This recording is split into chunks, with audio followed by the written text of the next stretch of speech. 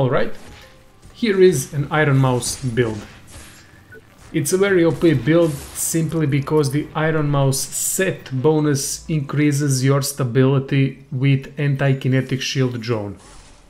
Anti-kinetic shield drone in general reduces the incoming damage, but the increased stability makes you an offensive machine.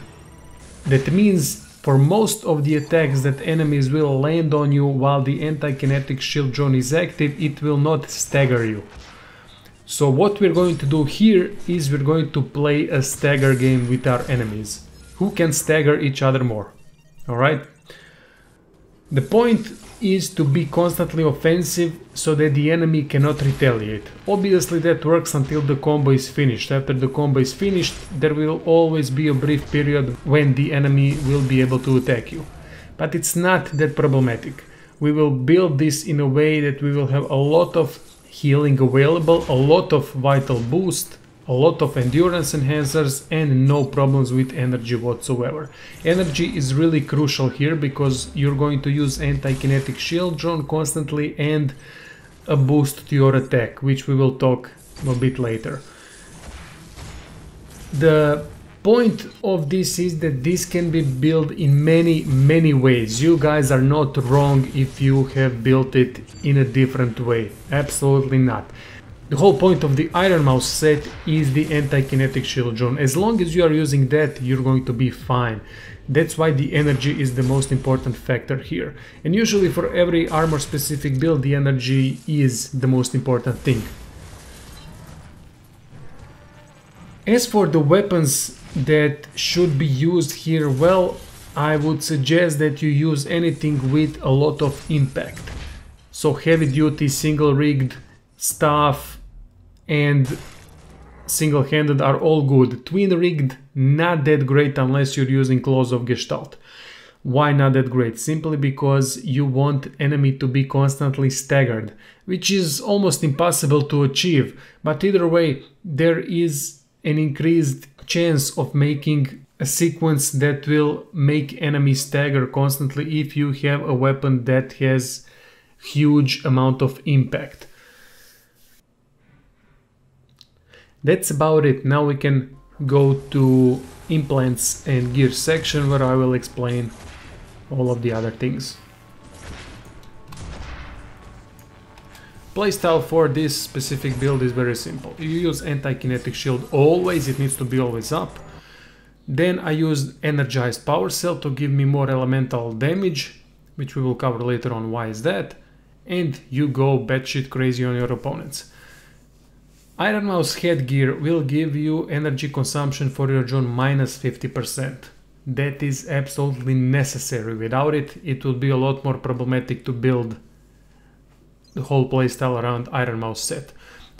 Gloves or arm pieces will give you more impact.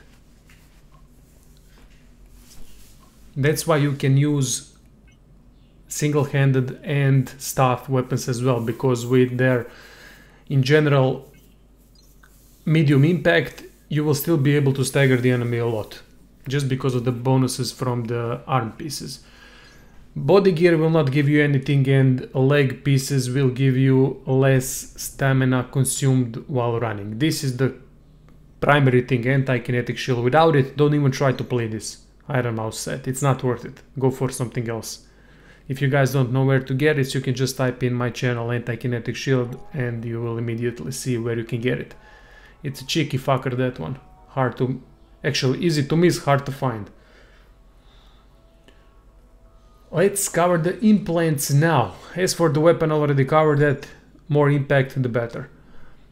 For the implants, go for two endurance enhancers, at least 3 vital boosts, because you will receive a lot of damage with this set. Recapacitator that will stop your energy decay below 30%. That means you will constantly be able to use anti-kinetic shield drone, which is absolutely fantastic. That's the whole point of this build. Voltaic dynamo that will build up your energy gain with successive attacks. And now the rest of the things are pretty much optional. I used energized power cell to get more damage It's important because we are offensive minded here and we need to finish our enemies as fast as possible. So go either with energized power cell or mechanized counterweight. That will also increase your offensive capabilities to a lot. Now for the aggression amplifier or medvoltaic injection, you are already using anti-kinetic shield drone that will use up your energy. You're already using an offensive implant that will use up your energy, so I think medvoltaic injection is not that great with this setup, unless you go exclusively energy build without so much vital boosts and whatnot. Then you can go for it. But I would not suggest it, especially for console players. If you're on PC, you can do that, but for console players, we have to constantly switch on our D-pad what we're going to use, and it's a pain in the ass. If you have two things that you need to use, for example, in my case, energized power cell and vital injections, that's all right, you can sustain that. But if you need three things, it's almost impossible to properly use them in a fight. It's very pain in the ass for a console player, so I would suggest aggression amplifier instead of medvoltaic injection. It will increase your sustainability over the course of getting from one ops to another ops. It's useless in boss fights where you can switch it for medvoltaic injection, for example.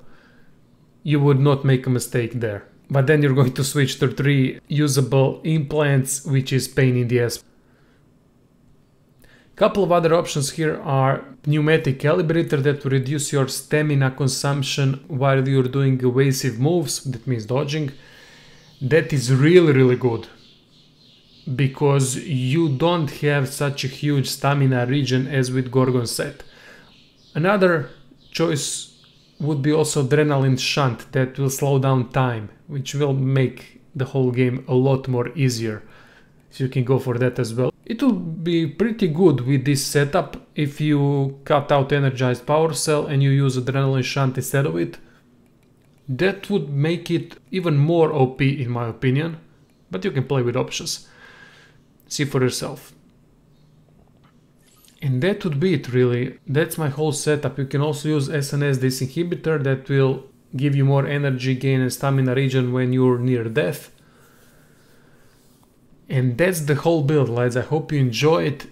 Ironmaus is a really powerful armor set if used properly. The next build will be Black Cerberus, and the one after that will be a Rhino. I also have in plan a couple more videos next to that, and then I'm done with the game. So see you lads soon.